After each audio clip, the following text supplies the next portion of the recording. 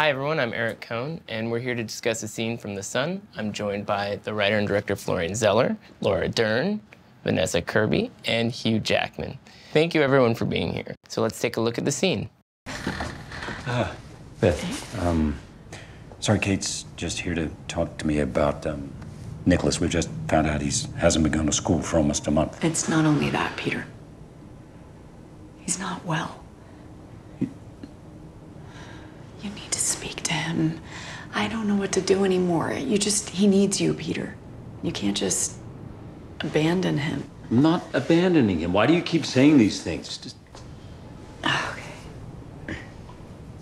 Look, the other day, I asked him to, I don't even remember what, take his plate out or something, and he just looked at me, with so much hatred. I thought he was gonna... What? He scares me, okay?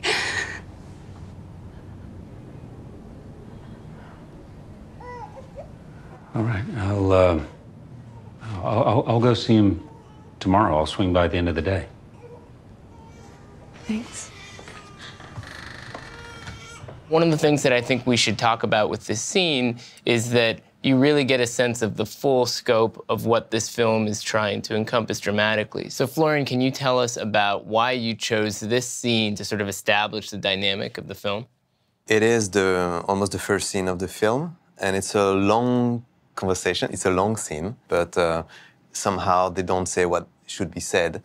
And we see for the first time Peter, Hugh Jackman's character, with his new life and the baby they have together, and suddenly his previous wife knocking at the door to ask for help.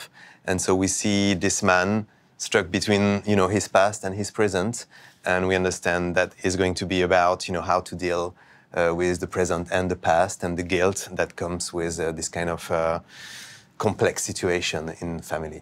So, Hugh, can you talk a bit about figuring out what needs to be conveyed in this scene, given that there are so many different layers going on here?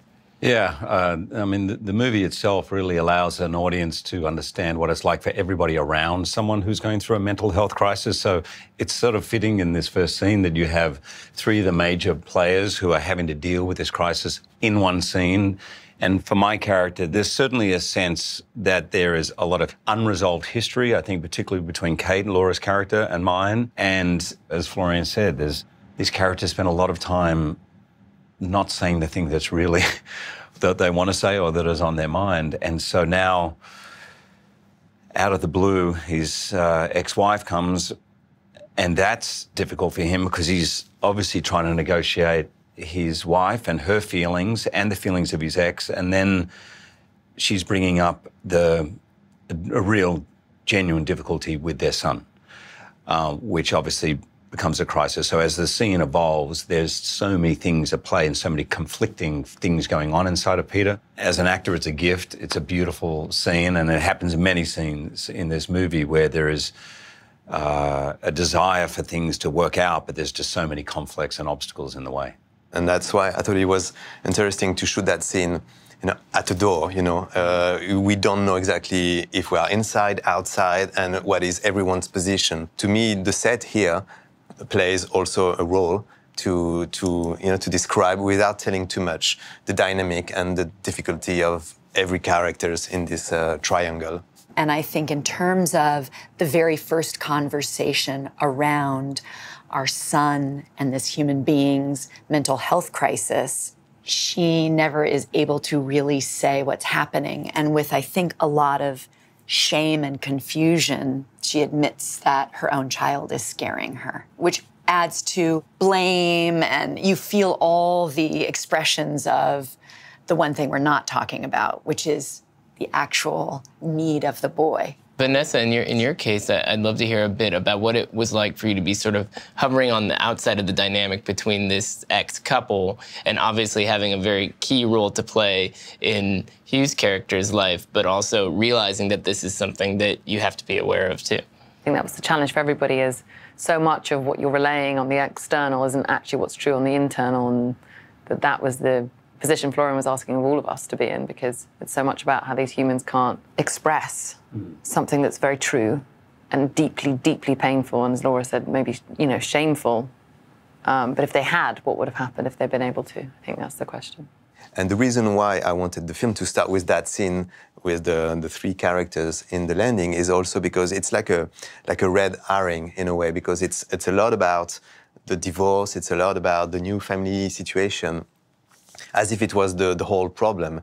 But and Nicholas, with the teenager dealing with depression, keeps mentioning the divorce as the reason why he feels the way he feels. And because everyone feels guilty, they all feel this is their fault because, you know, they probably did something wrong as a parent. Hugh, can you talk a bit about finding the right kind of emotional level in this scene and throughout the film? Because on some level, there's a kind of almost a passive-aggressive quality to this character, where he's trying not to lose his cool, but at the same time, he knows he's lost a lot of control over the situation. So finding that kind of happy medium, you know, what was that process like for you?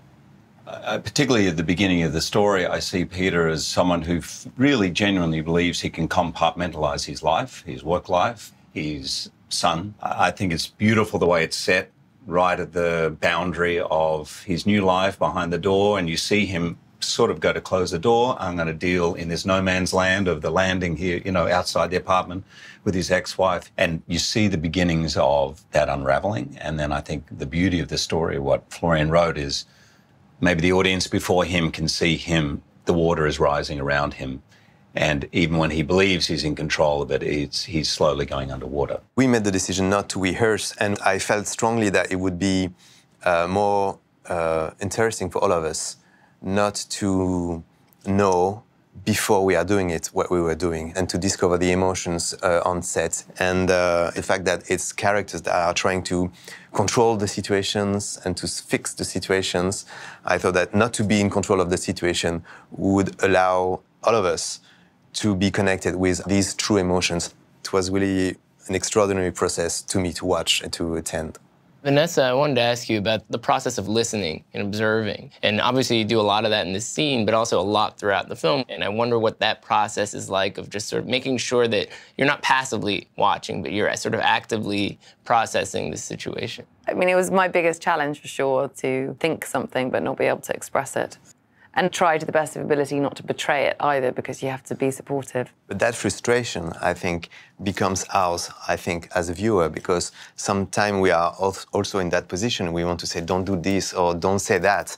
And this is what I wanted the audience to experience, because the beginning of that process is the conviction that there are so much ignorance and so much shame and guilt around these topics, mental health issue.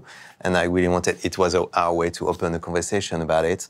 And I wanted the audience to feel it from the inside through your character. I wonder how acutely, as actors, you feel these emotions on set and bring yourself in and out of them. Being able to put yourself in the skin of a character like this must be incredibly challenging emotionally, and I wonder if you can talk a little bit about how you slip in and out of those feelings so that you don't obviously have to take them home at night in the way that these characters do. We took this movie home every single night, didn't we? I mean, even when we tried not to, it was with us the whole experience, because globally, we are in a mental health crisis. I became more of a hot mess, I think, than I've ever been in my life. I wasn't sleeping very well.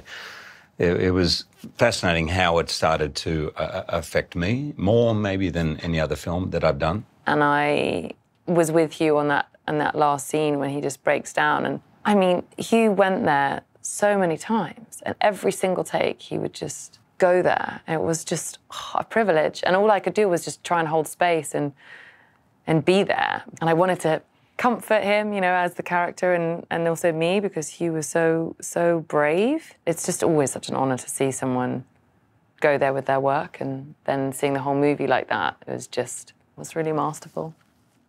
And Florian, what's it been like for you to watch the film with different audiences, knowing obviously what's in store, but also seeing the response from the crowd? I mean, the whole point of making a film is to share that moment with the audience. We are not doing a film just for ourselves, but to tell tell something and to share something. So it's powerful to me to feel the audience responding, because it's a sad story, it's a tragedy, but it's not about trying to tell a sad story for the sake of telling a sad story. There is something, I hope, cathartic about it, and that make you remember that we are part of something bigger than ourselves, which is humanity. And this is a bit what I felt at Venice when we were all together, with the audience really, I know, in connection with us, I would say. Well, thank you all for being here. It's a lovely Thank you, conversation. Thank you very much. Thank you.